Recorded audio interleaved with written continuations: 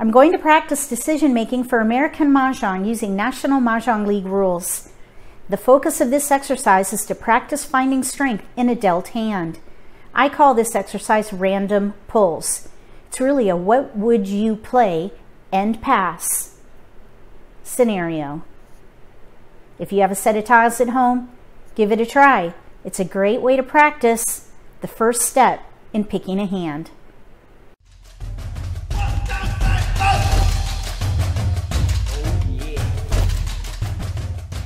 If you're new to Mah Jongg, or if you already know how to play and just want to build your skills, consider subscribing to my channel. That way you won't miss anything. Try not to read any of the comments under the video until after you have seen the exercise. That way you won't be biased when you make your decision on what to play and what tiles to pass.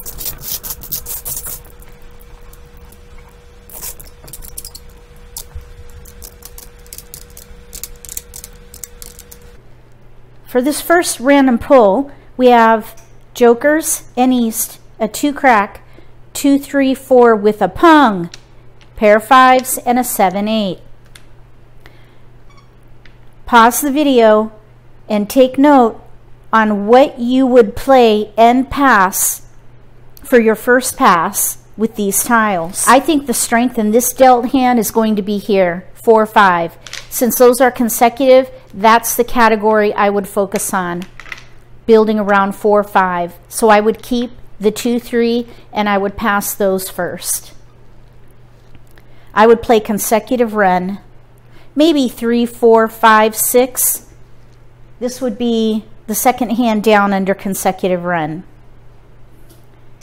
I probably wouldn't pick a hand though. I'd probably stay concealed until we run out of discards. Hold all the consecutive tiles around 4 and 5. So 2, 3, 4, 5 or 3, 4, 5, 6. Consecutive run, I think, is the strength here.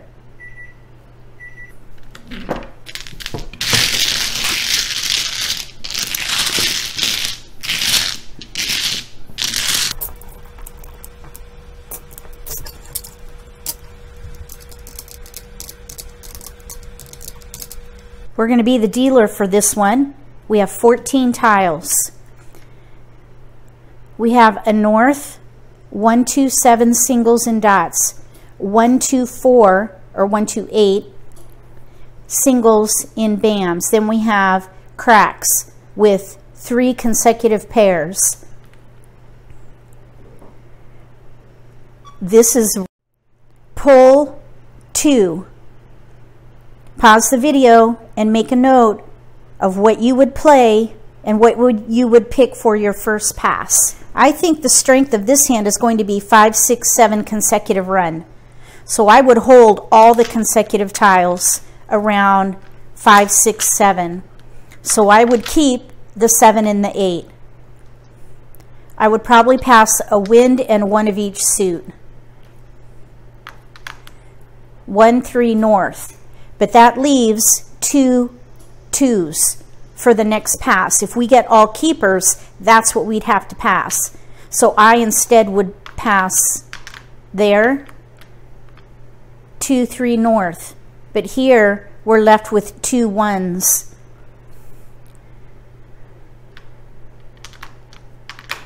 So that's what I would pass first. Then this next. First pass, which is still a little risky because we have year tiles, but I like to look ahead a pass just in case we get all keepers.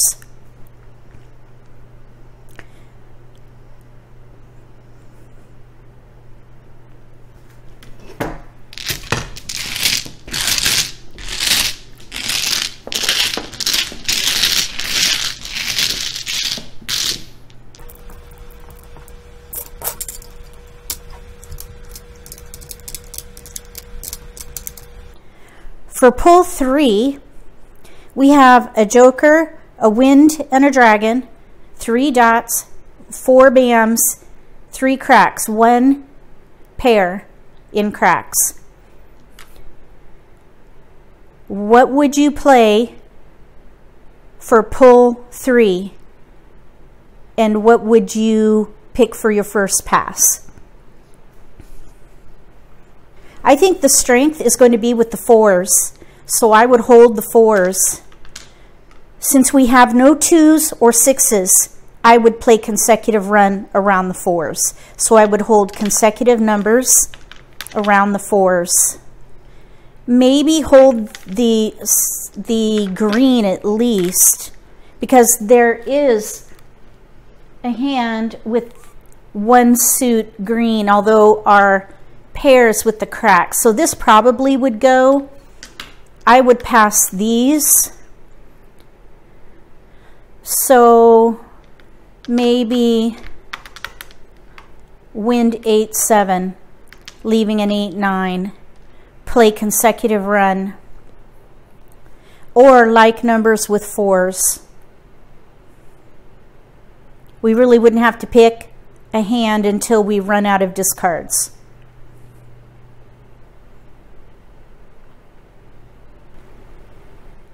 The first step in picking a hand is to identify the strength in your dealt hand. Random pulls is a great way to practice this skill. If you like this video, give me a thumbs up. If you haven't subscribed to my channel, consider subscribing. Click the little gray bell if you do. That way you'll get notification for when I post new videos. You won't miss an opportunity to learn a new strategy or pick up an insight to the game that could give you an advantage at the table. Between now and the next set of random pulls for American Mah Jongg using National Mah Jongg League rules, may all your picks be keepers.